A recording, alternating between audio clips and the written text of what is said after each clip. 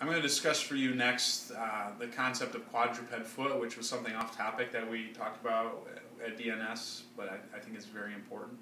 I'll use my hand as an example to describe it. So if we think about doing push-ups or anything closed chain with the hands open, we always coach it with the fingers abducted as much as possible, so you can get greater surface area and again drive more of that external rotation torque and better support for that matter.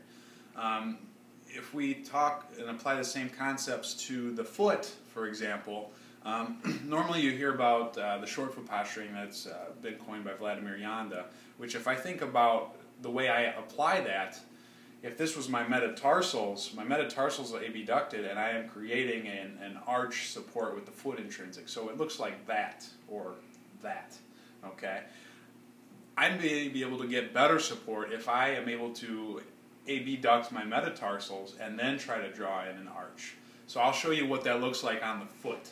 So if we zoom down into my foot, so normally with the short foot posture or tripod foot, the cue that I use is lifting the toes up and then thinking about scrunching this part of my foot together. So I'll maybe it's better to show you on that side like that, and then trying to perform single limb support. Okay?